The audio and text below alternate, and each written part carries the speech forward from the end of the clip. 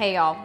In this dish, the subtle flavor of scallops is nicely complemented by a fantastic fruity sauce.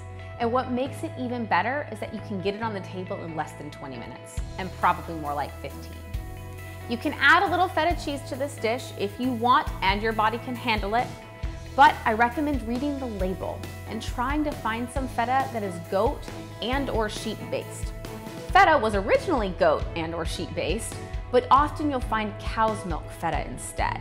So just make sure to read the label, which is always our advice for anything that comes in a package, even if it seems straightforward. Now, let's cook.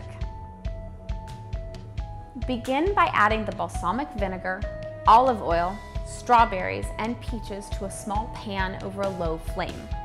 Allow this to heat up while you cook the scallops. Next, heat a little oil in a pan over a low-medium flame. If the scallops are really wet, you'll need a higher flame. Once the oil is hot, add the scallops in 2 batches if needed for 3 to 4 minutes per side, or to whatever doneness you prefer. If you are going to be cooking the scallops in 2 batches, know that the second batch will probably cook faster than the first. When the scallops have finished cooking, place a handful of spinach on a plate, top with some scallops and the fruit mixture, and then optionally at this point you can add a little feta cheese. Then top with a dash of salt and pepper, grab a fork, and dig in.